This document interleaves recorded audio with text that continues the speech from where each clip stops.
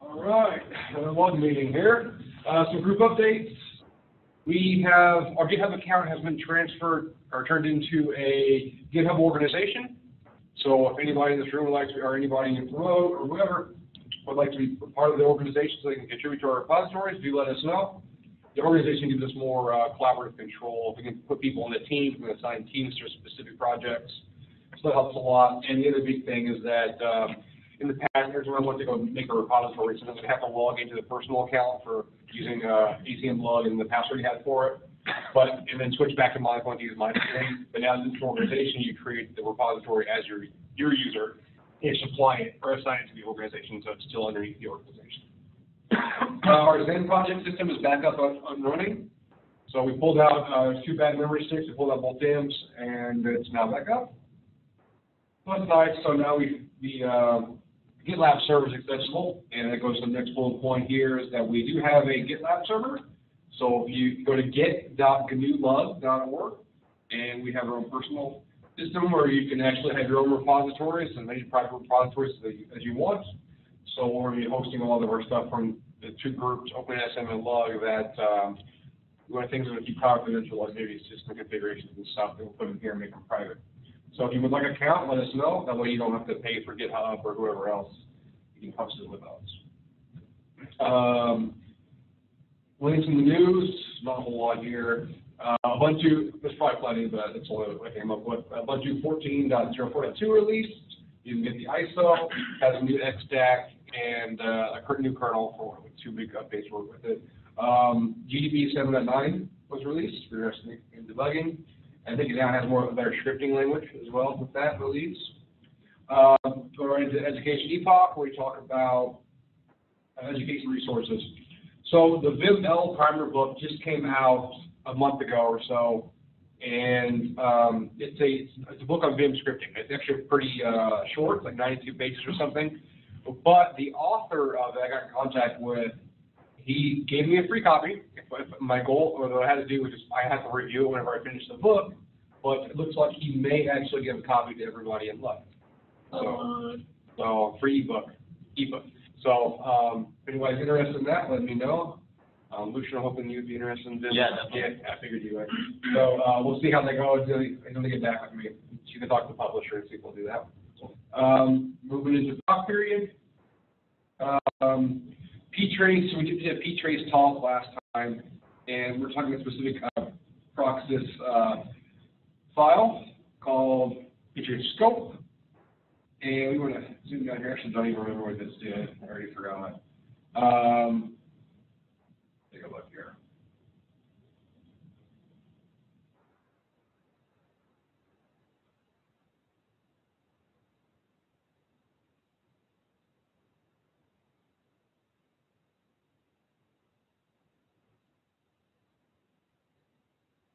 Okay, so the control is whether you can actually ptrace a child process or not based on your user level.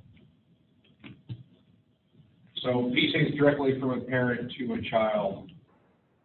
You or for strace you use -f. There's the root user. Let's see here.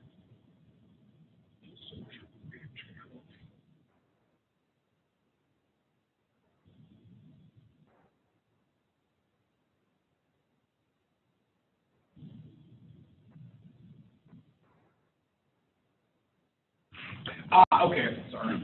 So what this actually does is, so ptrace or actual there's a system called right here PR control that a programmer is going to apply to the program and say, hey, you are either allowed or not allowed to ptrace my application, and ptrace thus means the use of strace. Strace uses ptrace in the kernel to actually log on with entry and exit of system call, so it can record it.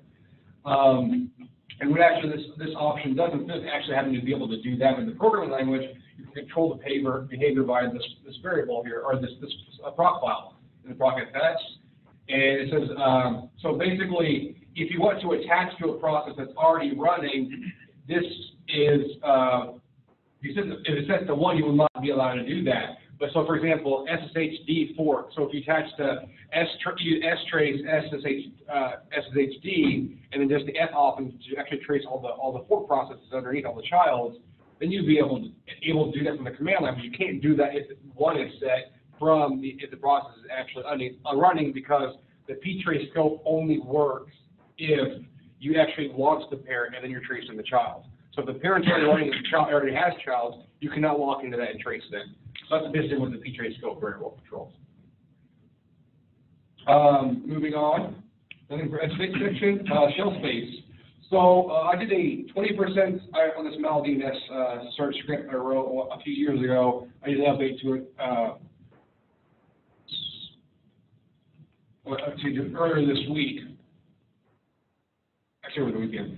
And I did a 20% performance increase by switching the use of the bash built-in the brackets for testing, right, with what is a bash keyword, the double brackets, which is newer. And the difference is, besides that there's some expressions, pattern matching differences, the big difference for the performance increase, though, was the fact that the double brackets does not spawn a new process every time it's called, but the single brackets do. So that call is built-in that actually spawns a new process every time a test is made. So let's actually go into the code here. You can see it's real simple. So I had the single brackets, and all I did was change them to the double bracket. So I just added a bracket to each side, and that caused by itself a 20% speed up in my program, simply because every time you call the single bracket, it has to spawn a new process. In this case, it doesn't. And then now, Justin Azol for the Row team doing the patch as well, and now there's a 100% performance increase because we're now using associative arrays. So instead of doing a linear search, where I'm reading it through, matching all this, reading the next entry, matching now, and reading the next entry to see if it matches any other piece of text. This is just IP and list and stuff. So here's the IP address in this list. I need to match it against my row log or something, and then it reads through. So that's when we through. Instead of actually having to do that, we'll go through multiple times. You just do it once, but it has to be stored all in an array, and you do one single pass through it. That was 100% performance speed up. So that was interesting. Important to note, though, is that if you use the double bracket, you lose POSIX compatibility. That's true, yes.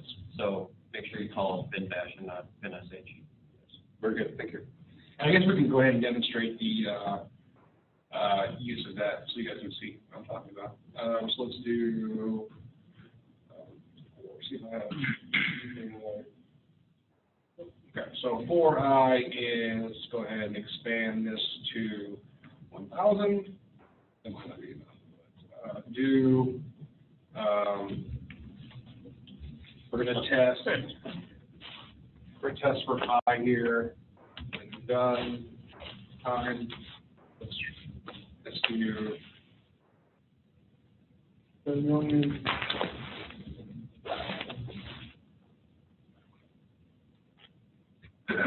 We've got to spawn a new process for every single one of those tests. In this particular case, we're just testing that there is a value for I, that it's there. You can see that took 10 seconds. Let's do this way now.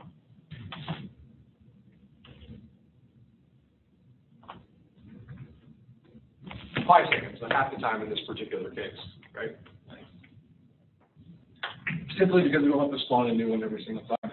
And also note, on Unix systems, the history behind it, used to be a program called test, right? That's in the old Unix system. I guess System 5, I think, or 7 they came out with. So you have to you test your really test, and you do, bash for something, right? You test it that way. And if it exists, it's 0. If it doesn't, then it doesn't. So let's try one that does exist.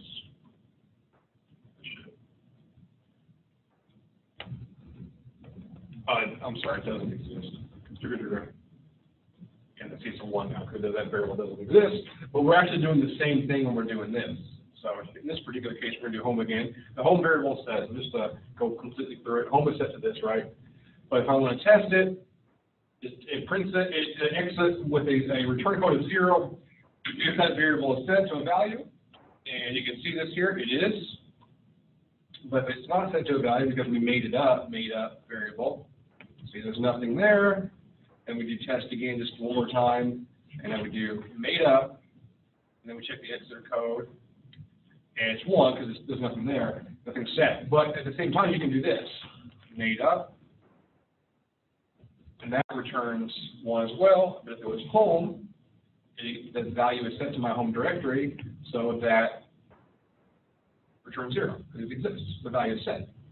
So you can actually see that there is a program for compatibility. They actually, if your shell didn't support it, they actually have a program called the bracket. It's literally the binary of the bracket. So let's do which. Right there it is. So look at that. Bin the bracket. That's the real program. So but whenever I'm doing it from bash, type. Okay. So the shell built-in, you can see I'm actually not calling the program, but if I wanted to actually call that particular program, I could do it as well and do the test that way. So just a little bit of information on that.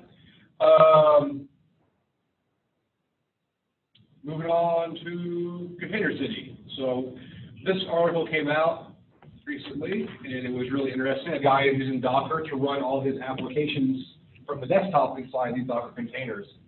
And it's kind of cool. So he just doing it for fun. So he's running this ERC client inside a Docker container. And you can see there's what he's running. So he's bind mounting his ERC configuration from the actual host inside the container. He's setting it read only because you don't actually need to write anything to disk in the file system there. Another one is using MUT. Here he's bind mounting his GPG key from the host, etc. Also setting the time with local time. I don't know what the hell Raven stream is. Oh yeah, it is. It's right there. Okay. Clear client. So he's bind mounting the stuff, his configuration for that. I'll check that out. Same with links. But he goes further, he does GUIs with X11 boarding. So in this case, he's running Chrome in a container just out in front of the desktop. And you can see that he's actually bind mounting the X11 Unix socket on the machine so he can communicate with the host, right? Putting a display to variable, and then just running Chrome. And then here's the result. He's talking to this girl in a container that's presented on his host. So that's pretty cool. And if you want to actually get sound from the container to your host, you have to bind mount the dev sound device. So this is a pretty cool post. You get Spotify as well, and a few other things. What is this one? Departed, partitioning program, Skype. I thought this is a really cool post. And Tor browser in a container. So that's kind of nice.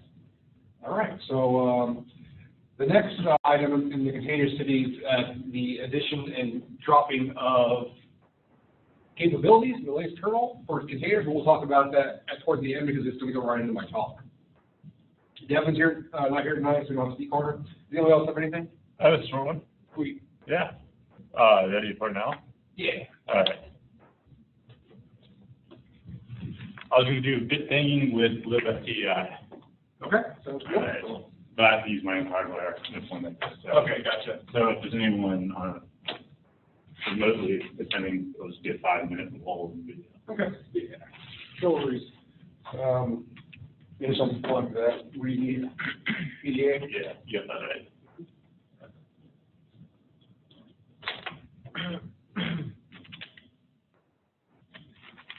Yeah, I can't wait to Zoom's, or can't wait until Zoom supports Linux. Reach. Yeah.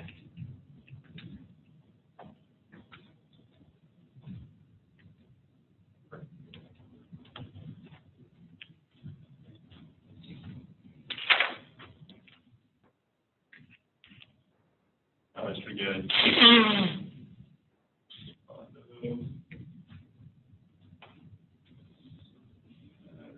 So this is one, I guess I was pressing the escape key. I haven't really taught myself memory motion for this yet, but or motor memory. But you can actually, instead of having to press escape key to exit normal mode, you can switch it with control left bracket. So I'm typing something, insert mode, right? You see it. Oh wait, I'm not even plugged in. Whoops. I think it's good.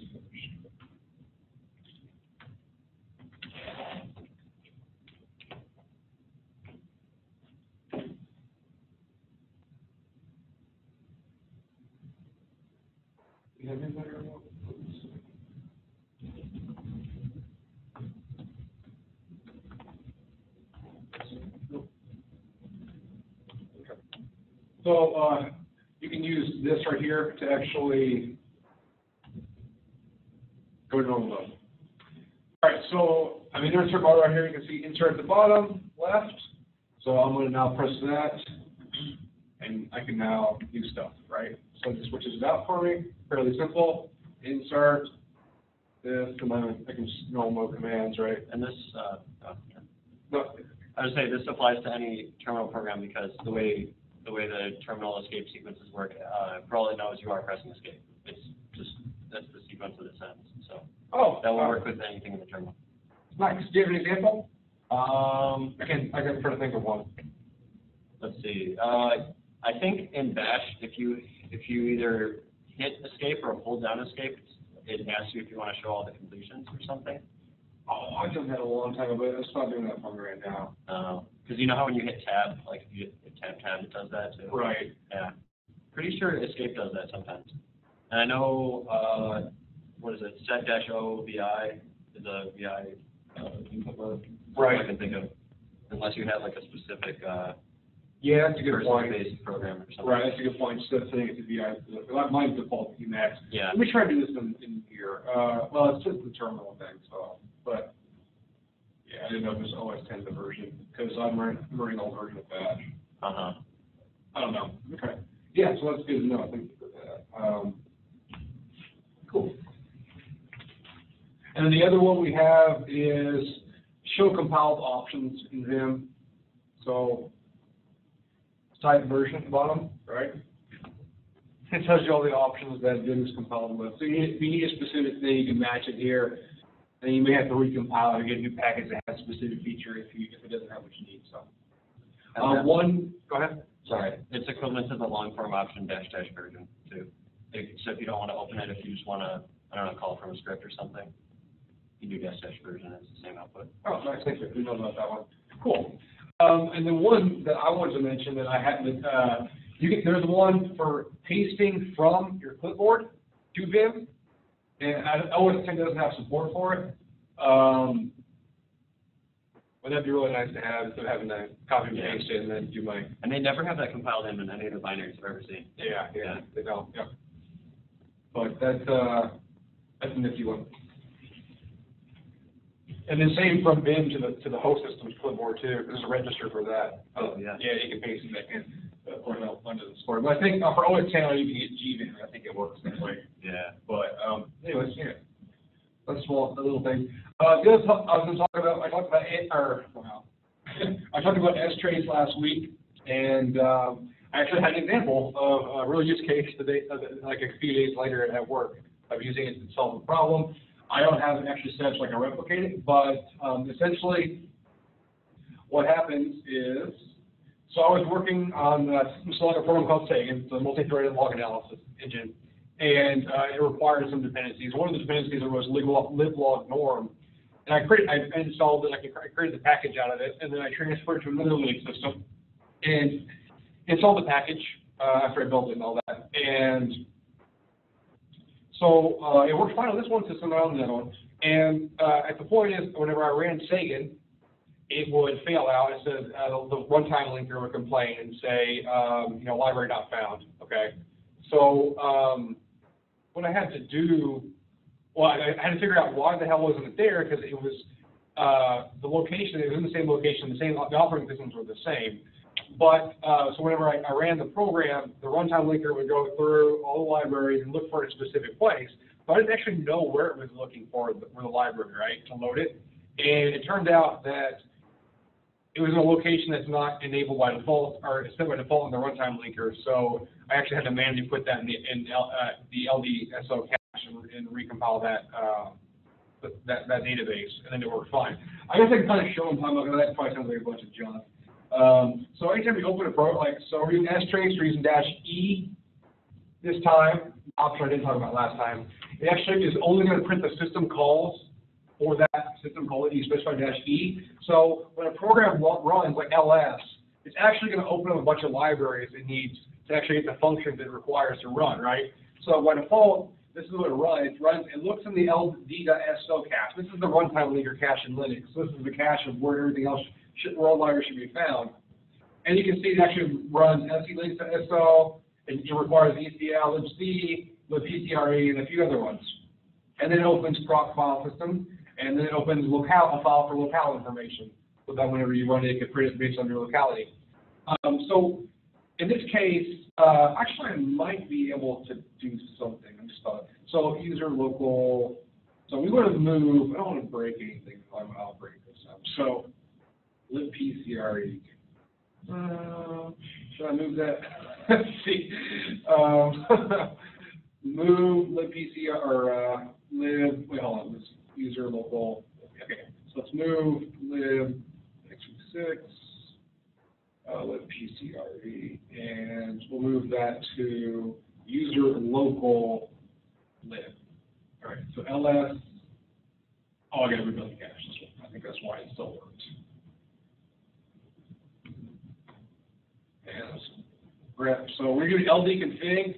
When you run that command, it actually goes through all the paths for the libraries and builds the cache file for you. In -v, will actually show you each library's building and putting in the cache file in their locations. So here's user lib, there's just straight up lib, and the other ones. So that one we were using was, like I said, GNU. So let's actually just go ahead and ld config -v, and then search bar libpcre. Hopefully it won't be there. Damn it. Well, you moved a different one. Oh, thank you. Thank you, Vision. I didn't even notice that. So let's go ahead and do the reverse of this. Here.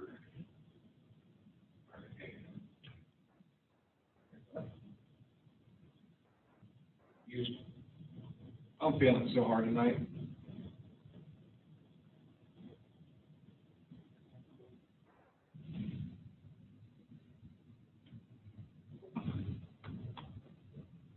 Why is it not? I don't know. Anyways, okay, so I don't know where that is. I don't know what the hell that is, but we'll just start from scratch. So move user lib x86, and then we want to do libpcre. Thanks for catching that. There's a few different ones. So why? Oops. We want to do ls. PCR. Oh, it wasn't user lib. I think it's what I did. All right, so there's the library located there. Oh, it's a symlink too. So it's a symlink to 3.1 or 13.1. And what we're going to do is we're going to move this library 1.3 to user local lib. Okay, now ls should fail. Yes, because that's what I wanted. So at this point in time, this is actually the error I had because it was for a different program, right? It said you couldn't find liblog more. So the runtime linker is not able to find it. Sorry. Oh, damn it. I rebuilt the cache and I guess it found it because it's in Ubuntu's cache. I shouldn't have done that. But you saw the error message. And what we actually wanted to do is we want to run strace, which is really how to figure out where it was looking for the libraries. But first, before I do that, just go to SO. If this is where the runtime linker, those configuration files here that tell it where to look for files. So let's just do fgrep user local lib. Okay, so lib.c has that, so that's why we built the cache whenever I moved it. So let's actually comment that out. So this is important. So if you're ever actually working with libraries that their system doesn't know how to find them, this is exactly what you do. You just go in the directory, in the runtime linkers configuration directory, and you make sure the path is in one of these. And it tells you where to search for those particular libraries. Then when you're done editing it, you run ld config to rebuild the cache of the libraries. Now ls should fail, and it did. So let's just take a look. Here's what I did debug. So I didn't actually know ahead of time that you needed that in the runtime linker path. So what I did was open ls. And you can see now, look at our output. It's a lot different. It's found these three, but everything after says ENOENT, no such file or directory. So it actually, this is what's actually happening. It's trying to find libpcre for every path that's in those configuration files, one after another, and it doesn't exist. Eventually, it tries all things, and it's not going to work because, again, the library's not able to be loaded, it doesn't exist. But all I had to do was working with that program. Sagan actually live long arm was once I saw that, I go, oh, it's not even looking in the right director. It's like I installed a user local lib, but the strace output shows actually not trying that directory at all. So that's why I didn't find it. I was like, oh, well, I just need to add to the runtime. Fun. Then needs PCRE also. Use that. I'll just do something a little less simpler. It's been a long time since I used that. So user local lib, and then we'll do that's actually pretty funny. All right, I'll do big. Yeah, we're back working now. Nice. So I don't even know if I could have done that with it anymore. Let's try it. Or just for fun. That'll be so C. Okay, so print. And then E for edit. No. How do you edit it? I can't remember. Is it right? Right saves the file. I know there's I and A for insert and append. Ah, yeah. Okay, that makes sense. Right. And then how do you quit? There we go. Let's see. I don't need anything. Yeah, because for the you have to do like I enter and then you type what you want and then you hit period and then that exits out. Oh, okay. Yeah, I don't remember any of this. Yeah, I had to use it once on the AA. I think I told you that. I haven't used it once. I just was messed up. Ridiculous. That's funny. Okay, so anyway, that's runtime link to like right there. Probably explained it pretty poorly because I kept screwing up. But so tonight's big talk is on Linux kernel capabilities. So this is something I've used in the past, but never really thoroughly fully understood until I started. I shouldn't say fully now, but I have a much better understanding. So I was like, hey, I'm going to learn something new. A lot of people don't know about this, so let's learn before today's LUG, essentially. So capabilities are privilege sets, or capabilities have privilege sets in the Linux kernel. So capabilities were designed to divide up the power of root into fine-grained controls. Instead of giving you control, set user ID on a binary, and having the ownership of the binary as root, so that anybody that runs it, they become the effective user ID as root.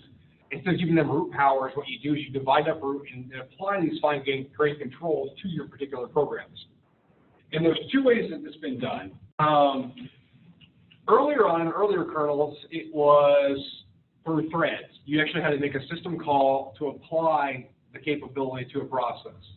But as of kernel 2.6.24, they applied had a program that actually do file system capabilities. So what actually happens when you apply the capability to the program, that you basically you run the capability program and the binary, like user or /bin ls, and you apply the capability of that program. What it actually does, it actually writes capability information to the inode structure. So you can do that with a tool that you use to do the inodes. And that's how it's different. And the program doesn't actually need to set the capability. You don't have to be a programmer to want to edit your program just so you can run it at certain privileges, right? You can actually just apply it to the file system. In the kernel, whenever the program is run, the kernel, it will ask the kernel, or the kernel will actually check for what the capabilities are and then choose which one, see if they're allowed or not, and then run it.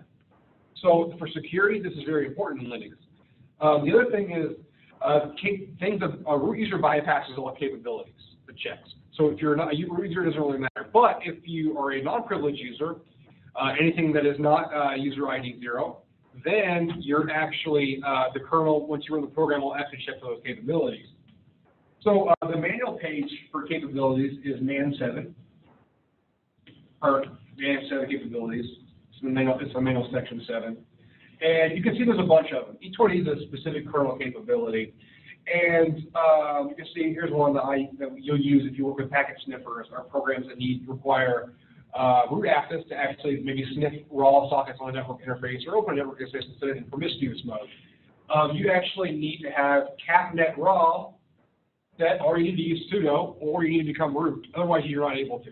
But instead of giving someone sudo access and instead of making them root, we can divide the security up into these specific granular controls again.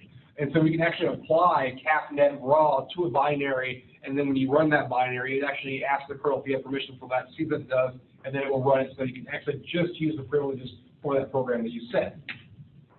Now, there's 36 Linux kernel capabilities at this point in time. There are a few tools that you can use to actually get the kernel capabilities and set them if we're talking about file system capabilities. Remember, there's also a thread-based capabilities. If you're a programmer, you have to call it appropriate system call.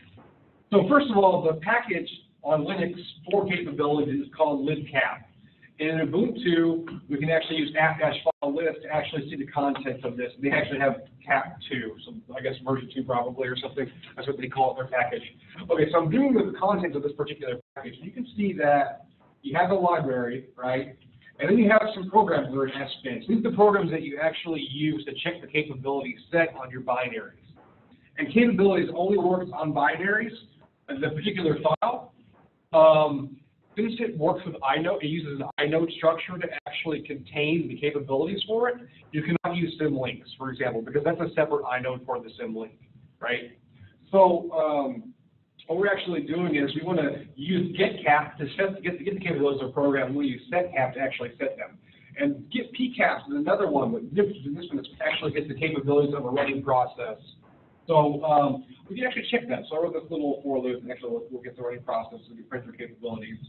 So you can see that we're using pgraph-f, and we're just matching all processes. So you can see that this is what this does.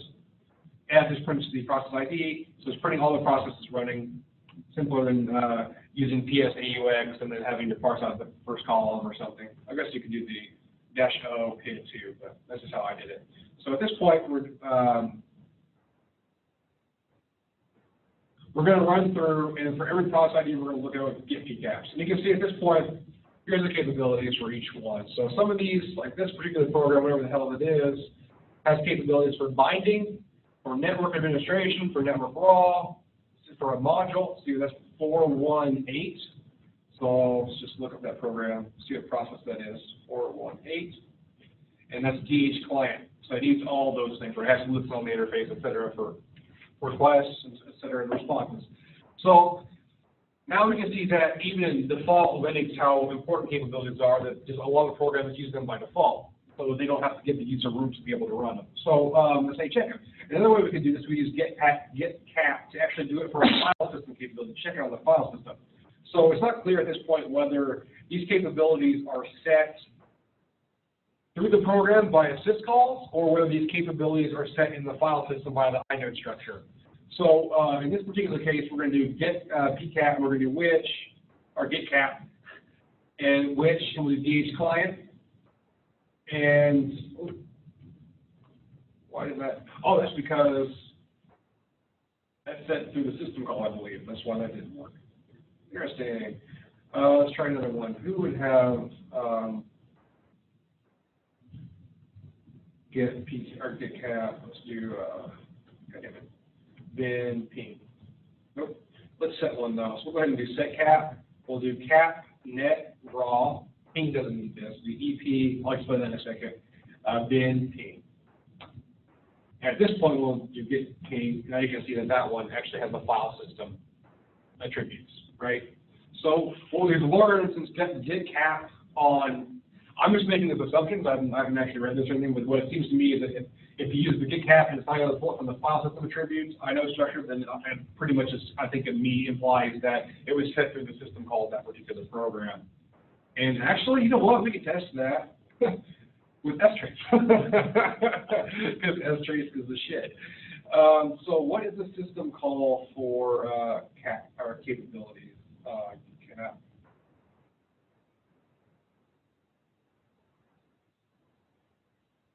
Cap set. Get set capabilities of thread. So let's actually see if that does it. So what we're going to use is strace -e cap set and DH client. Oh, it's working. I think. Yeah, that's working. The childs are exiting, so hold on. It's dying off real quick. So DH client -r. I think. That's renewed. Son of a bitch. I meant to release it, I think. Okay, we're just gonna. Well, my server system stopped responding.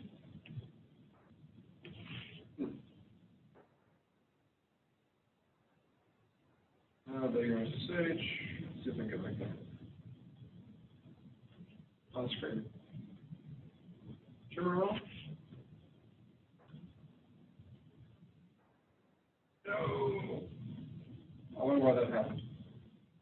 Oh, I know. I'm an idiot. They have to SSH into the box. I just, damn it. All right, so failures. All right, so what we're going to do is, yeah, I'm definitely feeling hard tonight. But that's okay. We'll learn it as we go. We'll get back to that in a second. So while that's reloading, so there's two types of capabilities to talk about. There's file system capabilities and there's thread-based capabilities. And each capability, those types are called supersets. And each of those have three subsets underneath them.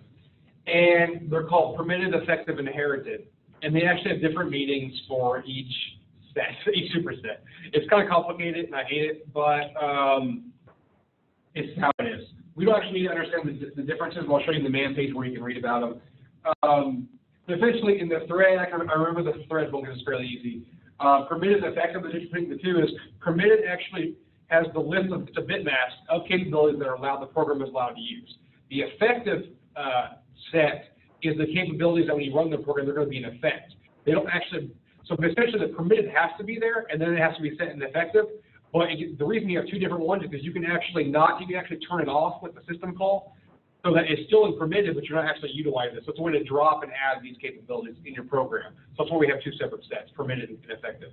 So effective when they're in effect, permitted says this is your baseline, you can only use these available.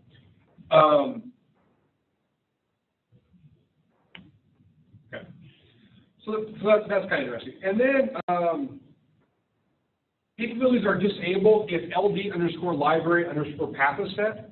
So that is a variable in your shell that tells you where to look for additional libraries, right? And the reason this is a security mechanism, if you can set LD_library_path, you could then call your own libraries for things and not use the system libraries, so you can do malicious things. So if a program requires capabilities and that's set, it says no, this is no go. We're probably not going to attempt to do it anyway because this could be an attacker could be using a malicious library or something, calling their own functions and calls. So that's why it does not work. As soon as low library is set, or path is set, then it is disabled. Essentially, that's pretty much capabilities. But now we got to talk about actual practical uses in just a moment. So can I get back in now? Yes. Okay. So let's find a program that's not Teach client. All right. So it is. That's probably it too. Let's do something that's that's pretty much. Do you know what 1411 is? I'm guessing that's Teach client too. 1411. Yep. So I saw another one, 721.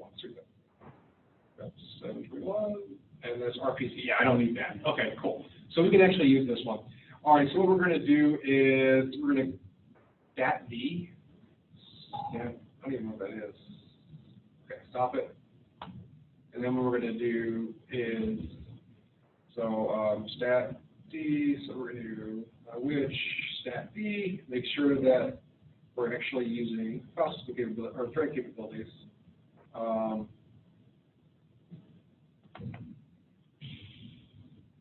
Why did that not work?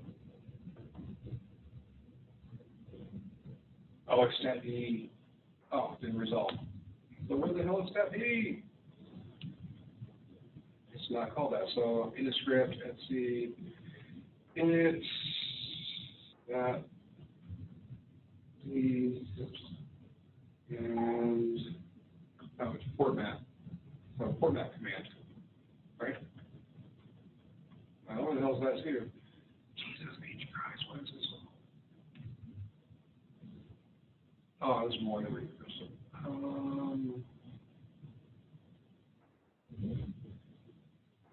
SMF. Is that right? Exec ARP. Oh, ARP. There it is. Jerk. All right. So yes. All right. So we want to do get cap. All right. And we want to do SBIN RPC. that's D, and nothing, right? So now we're going to strace it, and what we're going to do is use, you don't remember what that was, capset, all right? Capset, yes, capset. So we're going to use strace, look for the capset system call only, and then spin RPC. Step D, and what is that exit?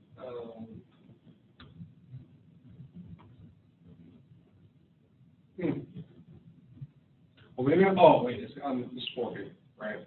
That's what's going on. PKL, RPC, that's stat D, scattering. All right, so let's actually do it again. It works. I'm expecting this to work. If it doesn't, then go. Cap sets and RPC, that's stat D, and again, I need to add the F option so that it looks at and analyzes ports.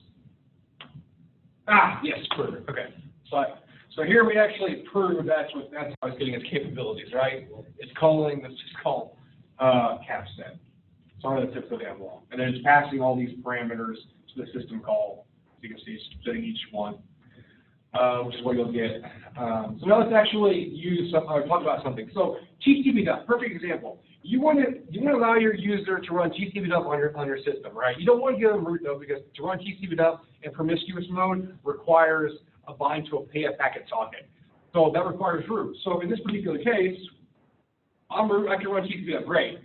I'm not root, I can't run TCP dump, well that is the special option in this case.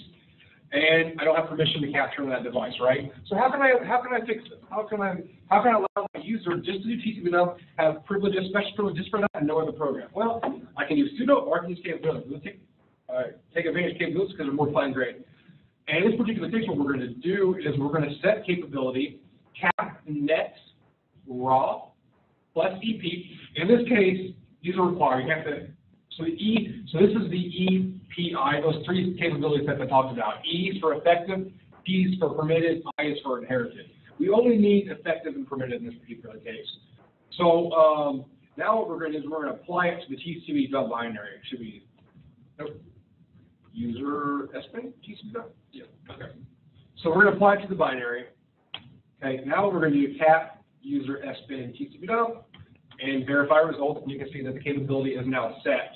Now what we're going to do is we're going to drop off, become the standard user who could not use TCP dump before, and try it now. And now that user can use TCP dump, right? So kernel capabilities are pretty sweet. And I can tell you, using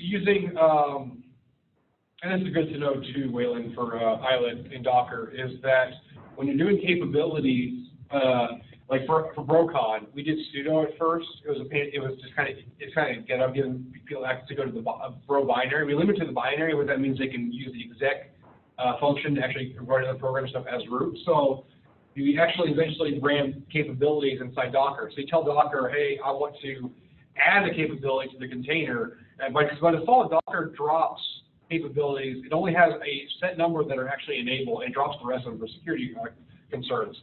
And what you can do is you have to tell Docker, well, I want to enable netcap raw for this, for we use bro, for example. So Brocon for our particular image, we had to set netcap raw on the bro binary so the users could then not become root in the container, but they could just run bro as a local standard user. And let's actually just go quickly to an example of that. My Docker files here. And we're going to go to bro and Docker file. And right here, this last line of the Docker file, set cap, we're actually giving bro capnet raw and capnet admin, and we're setting it to the bro binary, right? So that way the users don't have to become root in the container. But this, by default, if you just do this, it will not work, because remember, Docker drops the privileges, and if you try to run that program after, it will fail. This goes back to the Docker portion of the or the container city meeting section. You have to specify prior to running the container --cap add --cap drop for which capabilities you need, and then once you're in the container, you set to the binaries. So with this, while I was doing this research for this talk, I was like, wouldn't it be really cool to add an easy way for ILET to support all these capabilities? So ILET's that training system software I wrote.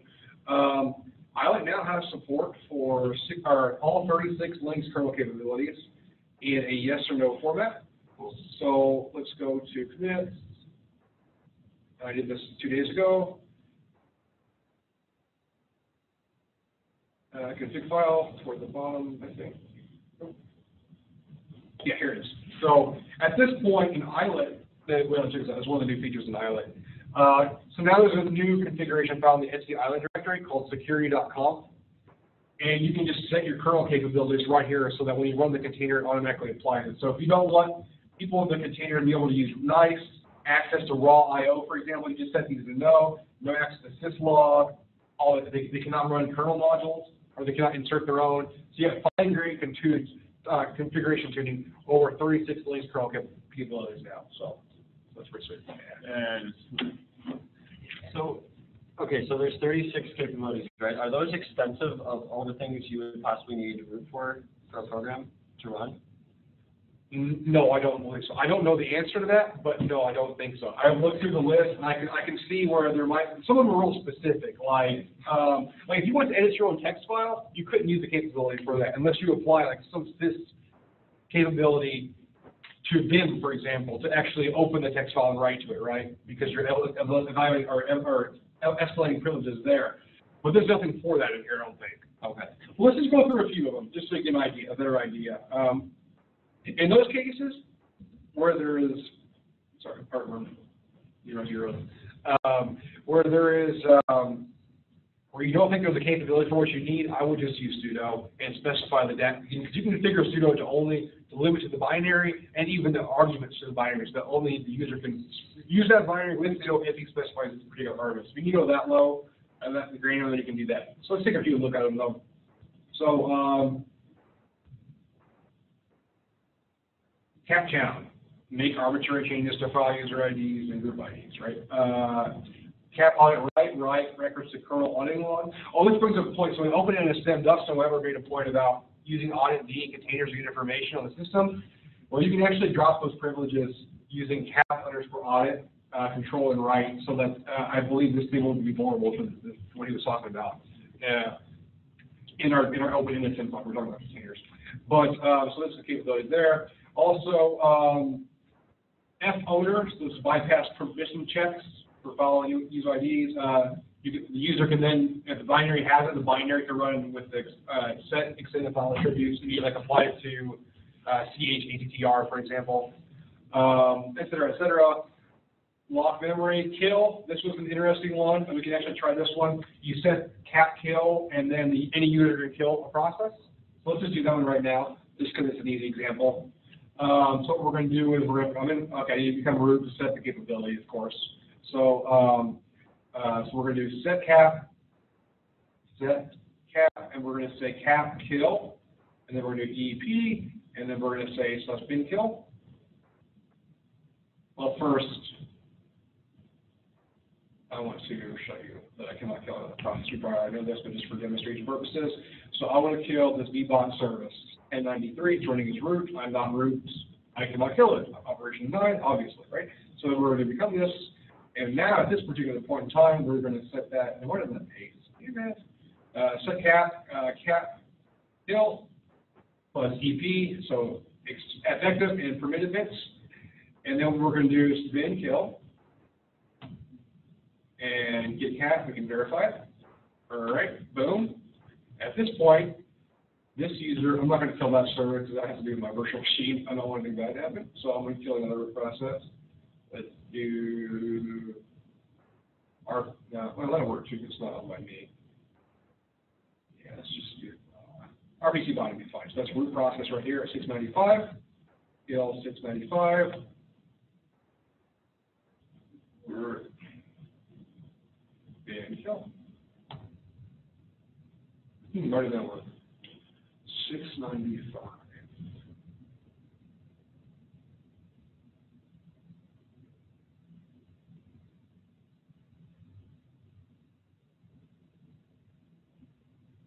I don't know why it didn't work. I swear to God, I did this the other night. Do I have my history still? Maybe I typed something wrong. Maybe I was a special setting.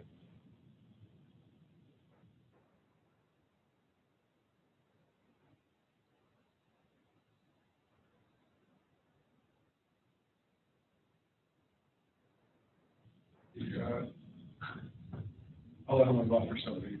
Yeah, you need a huge scroll back. I know. I said it's a huge amount. It's perfect for case study. Okay, so here's what I was working on last night, I think. Or not last night, the other night I was working on this. I think, unless this is last log. Nope. Oh, I did it so that you can use the S-trace too. Hold on, I want to show that example as well. There we go, cap kill.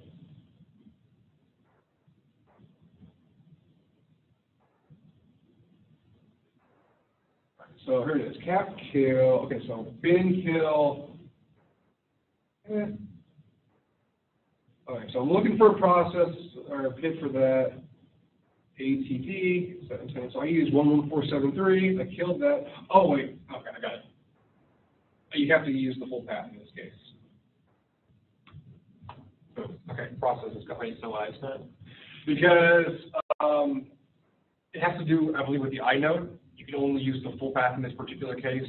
Wait, I thought that was the bytes were written on the inode, but you still. No, actually, I see what you're saying. I guess I don't know. I was thinking that's what I was thinking off the top of my head. Because we did. Kill's not a built-in or something. Find out. Beautiful. Lucian, I love you. Great. Okay, that makes sense. Okay, Brian, you're right. Disregard when I said it was stupid. I don't understand what it means for it to be a shell built-in though. That means that bash contains like a version of kill, I guess. Okay. Something that can do the equivalent of kill. Okay. Yeah, there's a lot of bash built-ins to make it faster, so you don't actually have to run all these programs. Another big thing is You don't have to hash them or anything. right. And the shell can handle it for you too if you don't have them on your system, because not every system has the particular ones. So I'm looking at some of the capabilities on my machine, and it seems that you can only assign like the EP bits for everything the same, or at least there's no examples where some are EP and some are EPL or whatever it is. They're all EP in your machine? Like you have a long list of capabilities for a certain process, and then you only have one set of those bits. I'm just gonna. Yeah.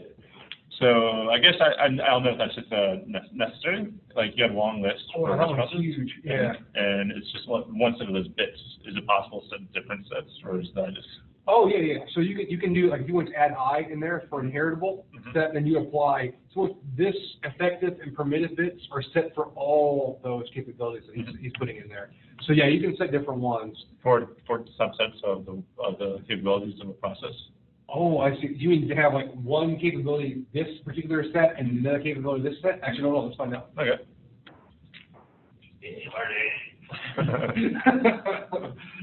All right, so that works for.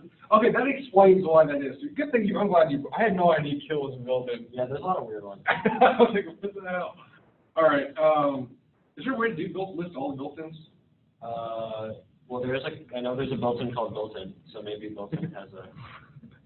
Yeah, I have no idea. Okay, yeah, I'll have to look up later. I'm sure there's a way to do it. What was I doing? Oh yeah, you want to set capabilities. Let's do. I guess one way to do it, you could empty your path and then just tab complete. That might work. Oh, that's a good idea too. I'll try that in a second. So we're doing cap, net raw, and let's do cap, kill, right?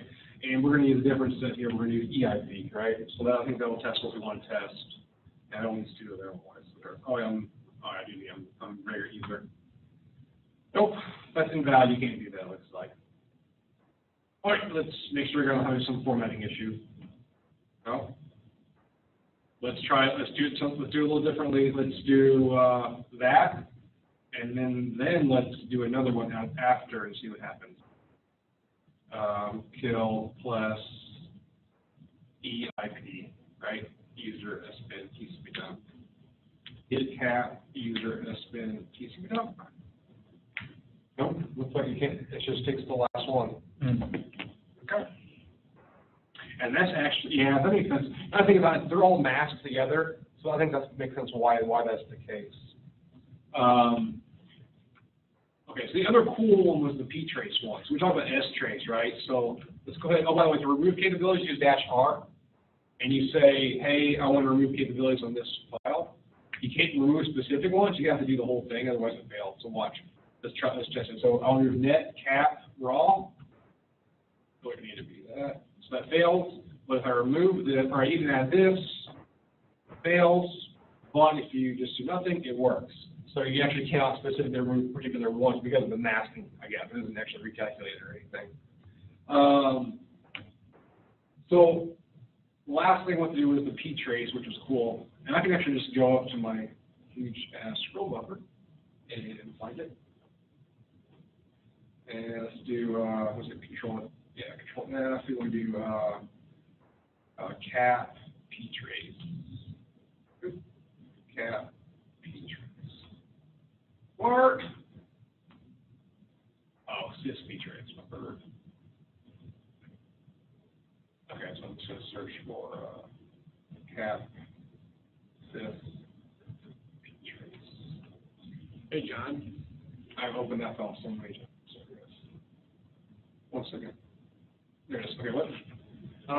It's pretty much unrelated to the last meeting. So I'm still toying around with all the things we talked about and opening with them for the Bro Intel generator. Did you get HTML to text working on your Mac? Yes. Is that a root package? Yes, but the reason it doesn't work is his script only tested for one location, and it's actually not in the location where it's going to test for. So you just have to. I wrote a patch for him and sent it to him, but just change. If you want to change it real quick, you can look for the condition. It says -F where the file exists. If you open up the shell script, you can just match that ACL.2 text. Just search for that in there, and you can just replace it with your path that it's installed in. Or you can do like which, expansion, do which and that, so apply to wherever it is.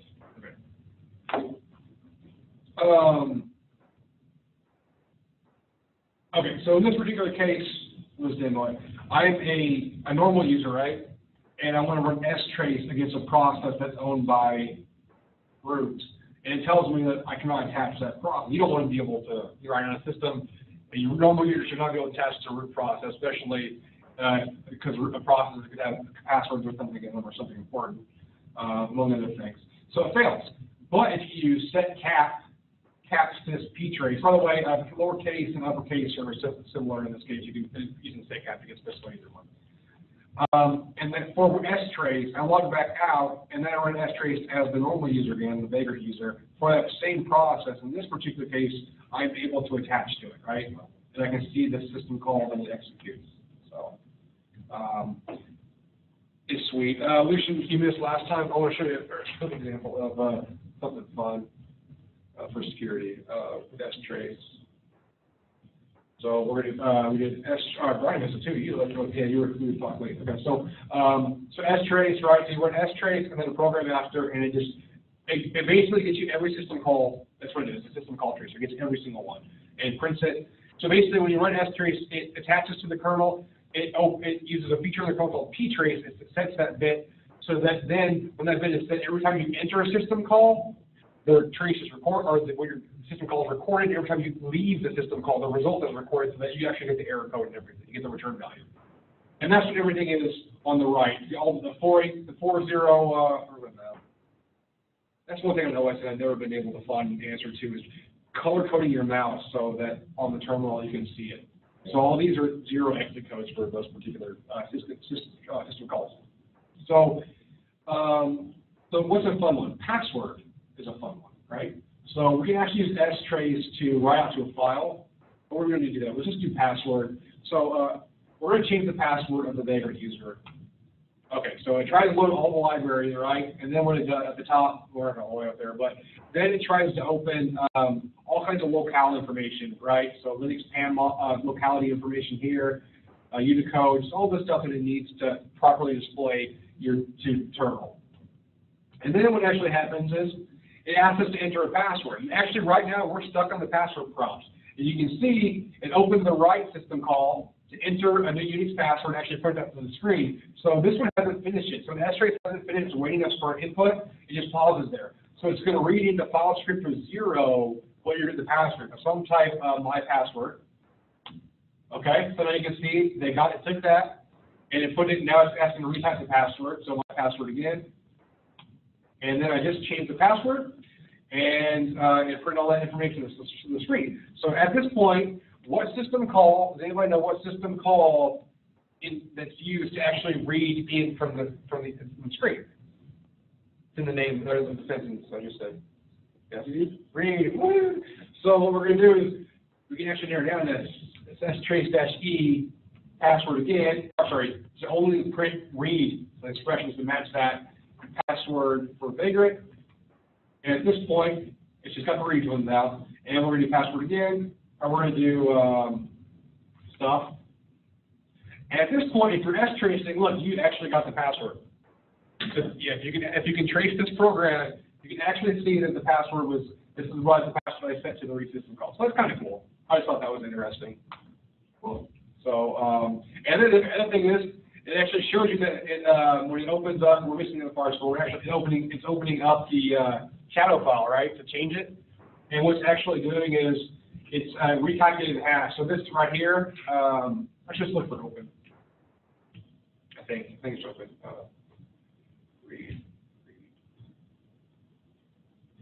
Yeah, right. Yeah. So open shadow for read only here, but we want to should be read right for something. Password shadow. I don't know what clone exec is, but anyways, right only. I wonder what end shadow is. Actually, I have no idea what that is. What the hell is end shadow? Oh.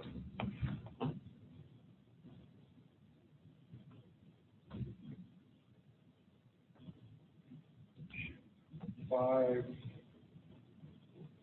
in shadow. Oh, okay. Well, I have to look at what the hell in shadow is. That's interesting. But anyways, it actually has to write to the shadow file. Obviously, it's going to change the password, so you can actually see it whenever we look at the previous one with. It's actually what mouse can't see it again. So this is the actual in the shadow file. There's 3 fields for the password, and the first field is the algorithm. And $6 means SHA 256. The second $sign over is assault, and the third one is the encrypted password. And S-trace, you can see how we don't actually get the full system call. It does the 3 dots, stays continue. With S-trace, you can actually print more of it though using the -S option. So if you want to get 256 bytes, for example, or 500, it will actually print the rest. So now the lines are longer. So you do that. So S-trace, you specify a command to run and then trace to it, but is there a way to trace an already running process? Good question. Yes, S-trace, Kernel. S-trace -P. So let's look for process. S-trace on root, so we can trace, should we trace anything? Let's trace each client, so -P 1411. I'm attached to it now. Okay, cool. And you can see it's waiting for a select because it keeps looping for the address and it has to do that. So can you S-trace itself? yes, that is a really good question. Yes, so you can actually learn how S-trace works by S-tracing S-trace. So let's do it because it's cool. Hey, I keep getting 403s on my Git repos. Which ones? Pretty much all of them. I mean, like GitHub or our personal Git server. GitHub. Yeah. How are you? Oh. Give me just a second. Can you see what the remotes are? Type git remote -d or git space -remote or git space remote space -d.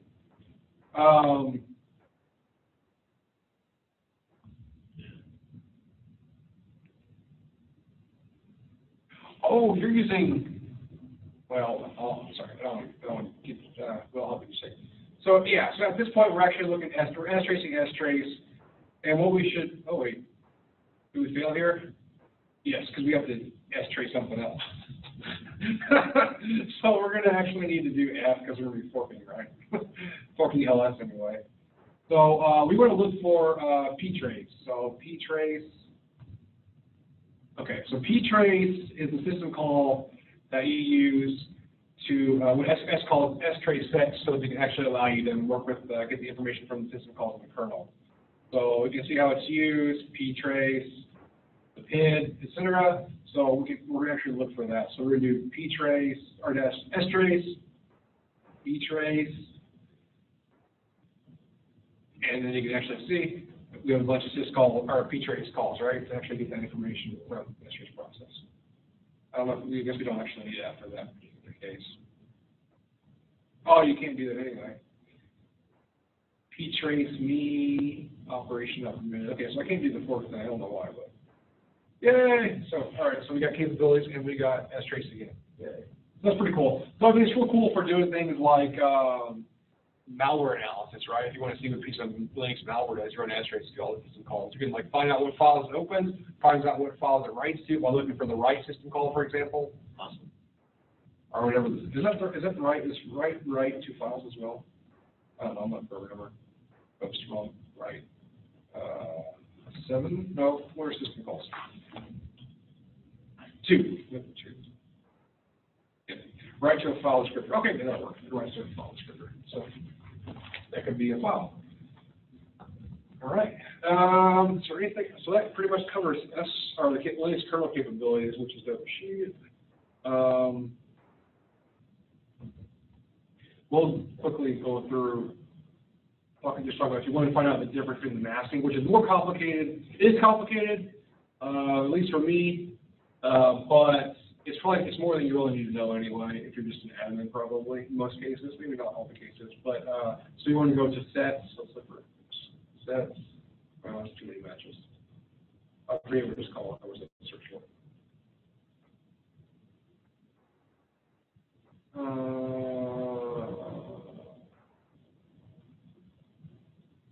File capabilities and thread capabilities. That's what they are.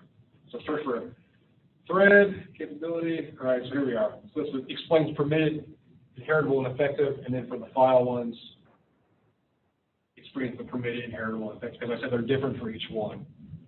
So I actually don't understand the permitted, inheritable. I read it a few times, and I'm just like, I don't get it. I just gave up. I didn't care much. So if you're always interested in looking at it. Also, you actually, to be able to use the file capabilities, there actually has to be a capability set called set fcap. So just be aware of that. If that's not actually enabled, then they won't use it. But what I'm guessing right now is that when you run setcap, it actually sets set fcap. Let's find out. That's right. So strace, because strace is fine. Net or cap net raw. Let's pick on TC again. User spin TC out. And what we're looking for, cap set, right? -E cap set. Yep. Oh, we can look at that. We get everything is passed to it. And you can see, look at the very end, set fcap. Yay. Cool. Are there any security concerns with using the file superset instead of the system? Not that I know of. Well, you can. One thing is you cannot drop. You can't do dropping from the file system ones, right? Because you run the processors in the inode. Like, oh yeah, you can't drop your privileges from there. Yeah. That's one difference that may be a concern if you have a program. Instead, the thread ones are able to drop it. So they can become root for a particular task and then drop it after. So that's kind of maybe a security concern. Okay. I don't know of any others. Not to say that there isn't. I'm sure there are, but my knowledge isn't that extensive. So it might be something to look into, though. Yeah. And to read more about inode. Yeah. Well, do you know if there's a tool in Linux that you can view the entire inode structure that's in the base? I know you can probably do sleuthkit inode tools, but I can.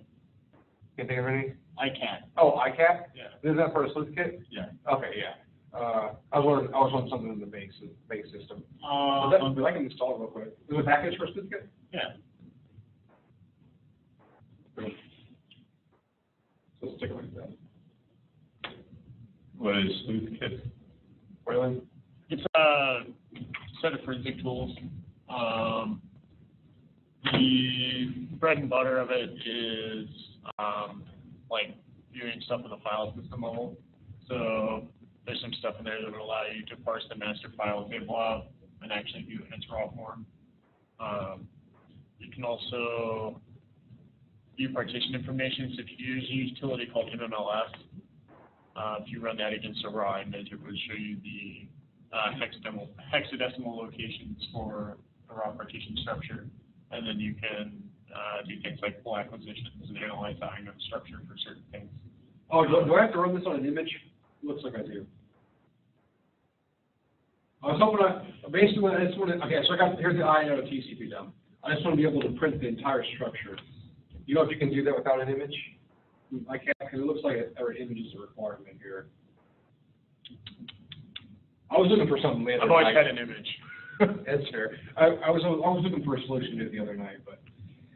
Do you need an image? Huh? Do you need an image? No, I just want to do it. I wanted to do it on my host system so I can just check out what we talk about what an inode looks like, for example. We want to see those capability bits set in the inode. But I don't know. No, I mean we'll figure something out. Maybe I'll find. I mean, you could create one real quick. Create what? A small image file with DE. You wanted to? Okay. Or we can do it another time. Do you know off the top of your head? I think DE if It's the file forget. equals, you have to make one or give it something that's already on your Dev null or dev It's got to zero? be, yeah. I mean, it's got to have substance to it. It can't just be dev null.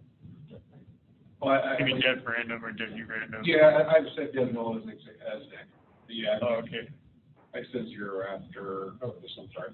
This is just two TCP. We need TCP dump file. And then And then just output file OF equals my dump. And then do anything special. I mean, I guess you could specify a block size if you wanted. Just do like BS equals. Yeah. I don't know if this is okay. So And then I think you could just run. it's just Well, I think you can just run ICAT or MMLS against that image file. it's the same exact thing. Let's see how it's made different. No, we'll try. And then now this inode, this is different though. So let's do inode. Wait, you said what was the other tool? MMLS. And then dump. Why dump?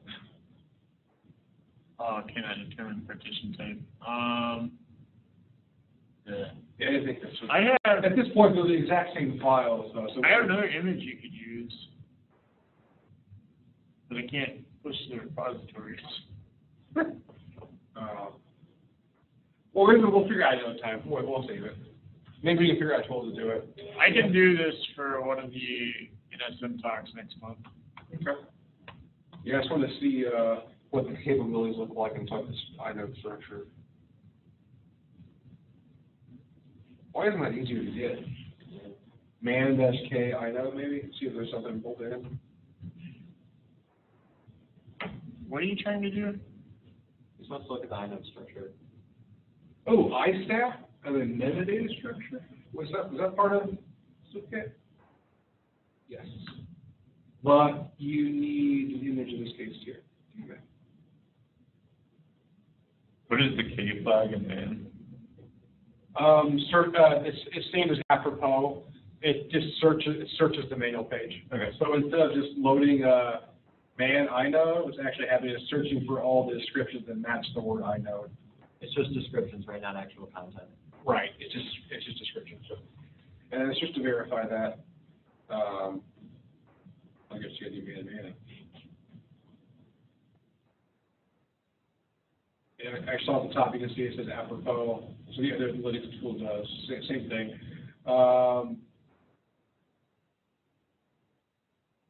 Looks like you can use the pretty long format. So goes to apropos, searches the short manual page based on the descriptions for keywords. Okay. But you can also do this and do inode, for example. Do this exact same thing. So speaking of that, is that a link?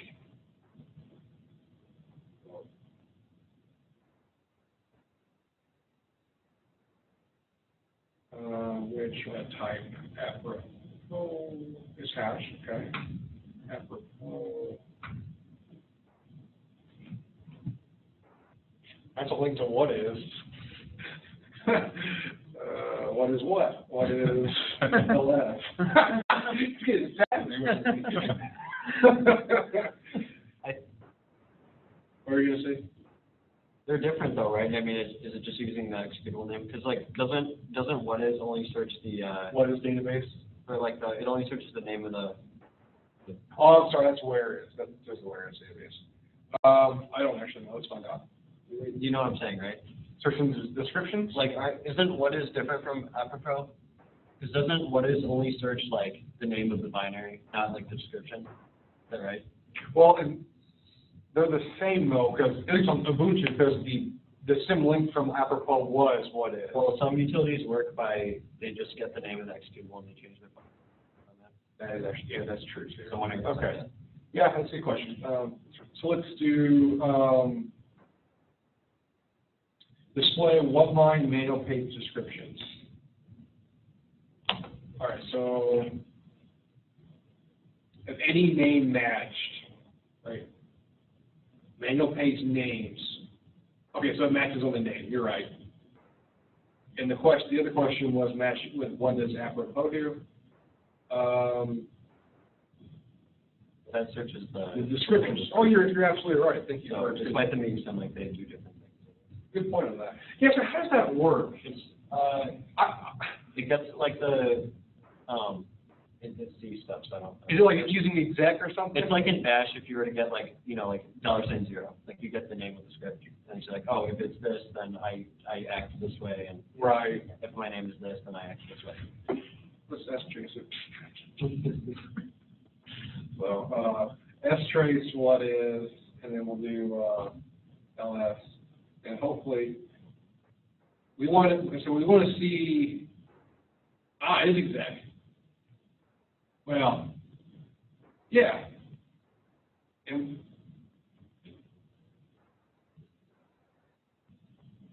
why didn't you use a -E flag for this one? because I don't know what system call to look for. I'm not really sure like what would be best. Does it actually search for a specific system call? Yeah.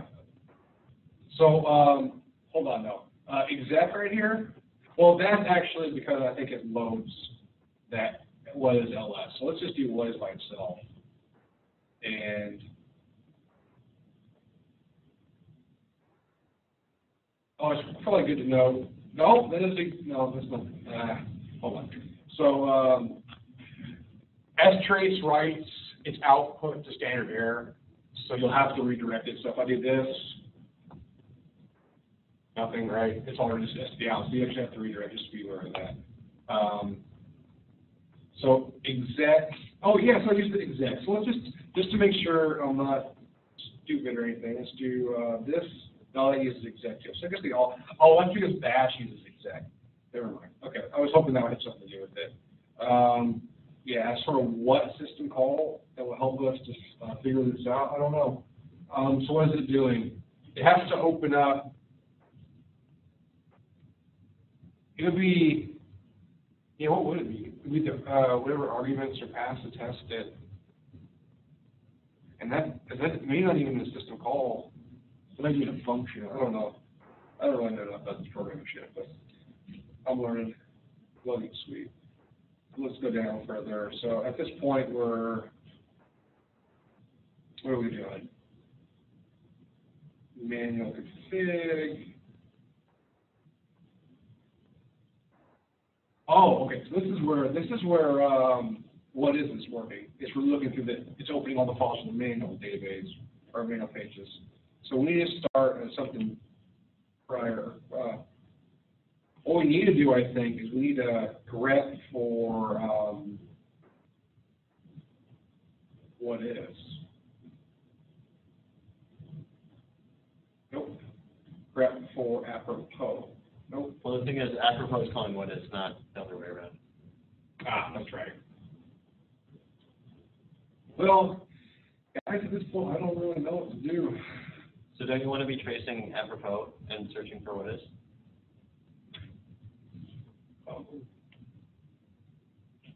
You're on this side, you should. So,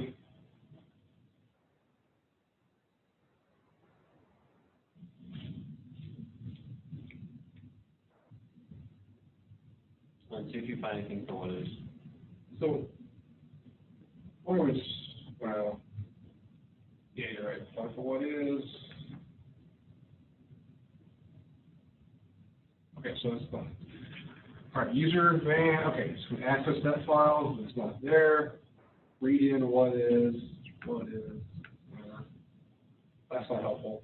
I wonder if it actually happens, like, not in a system call, but in a normal, like some function. Right, yeah. And then it wouldn't show it. Yeah, I'm not programmer either. I don't know how that works. Yeah. No, that's the thing.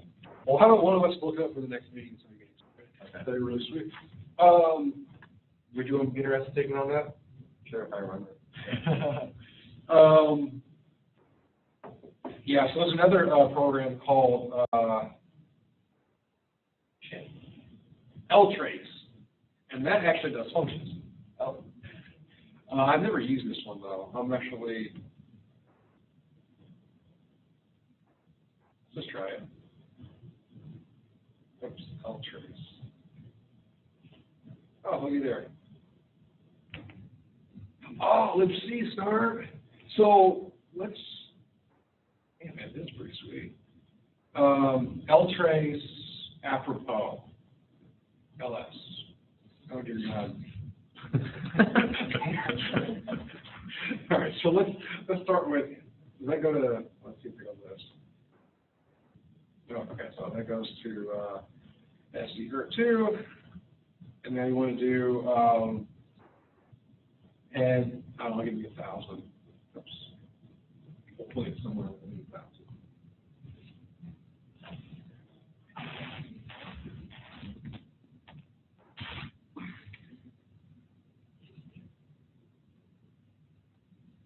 I'll try to learn LTrace for the next meeting, I think.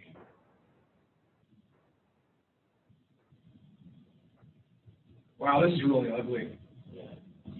Can you convert that to whatever it is, or is it? Yeah, there's got to be a way to convert that from text, ASCII text.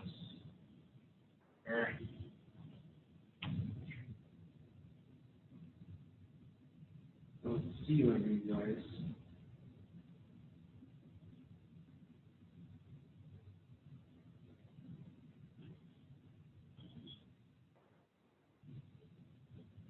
Yeah.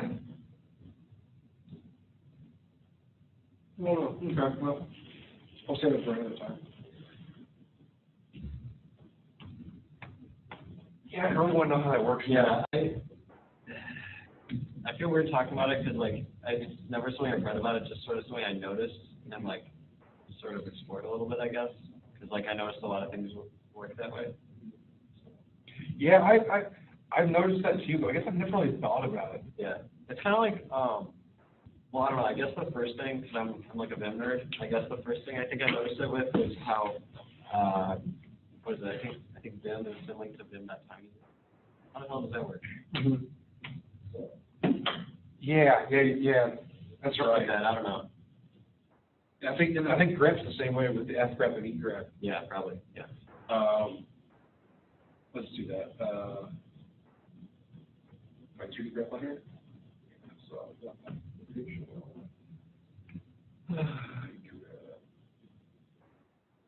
nope, that one's wait. Why did that? Oh, egrep. What the hell? Nope. I thought they were. Yeah, I thought there were two. Oh, this is BSD2, so they're going to be different. Let's try here.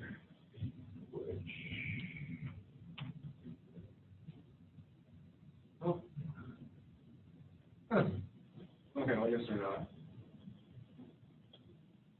Oh yeah, that was the way. Actually, I remember this. I was actually looking at the same thing, and I was like, why are these all like huge executables? Like, why did they? If grep already has the option to do that, it's weird that they do it like that. Right. But maybe, who knows? Maybe grep dash, capital F calls the fgrep. I honestly have no idea. I wonder something in the man page about that. Because it goes like.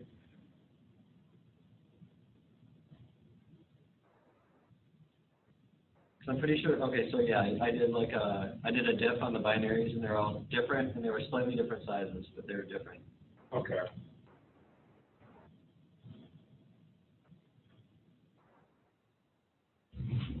Yeah.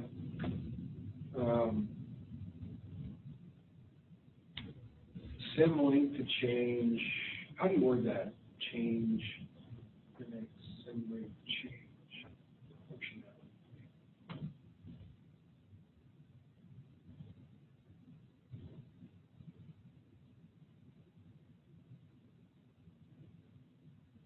Change. I mean, because really, it's not that it's a symlink. I think that it's just the name. It's the name. Like if you were to change the executable name or the actual binary name, I think it would actually change it as well. So it's, I mean. Oh, so that's like, stored in argument 0. Yeah, that's what I'm saying. I think in the program there's just a check, there's a case, or there's a switch or something for argument 0, and then do this. Okay, that makes sense. Yeah, I wish I knew how to use a debugger right now. Yeah. That makes efficiently, we don't be here forever. I'm learning GEP pretty soon here.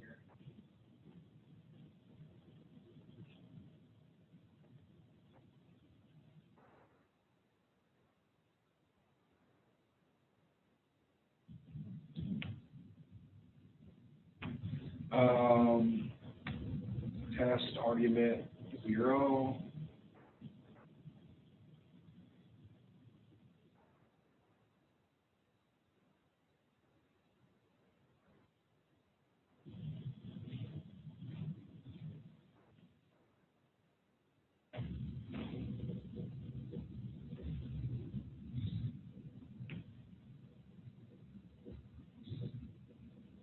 Well, that concludes one. I'm going to stop the video.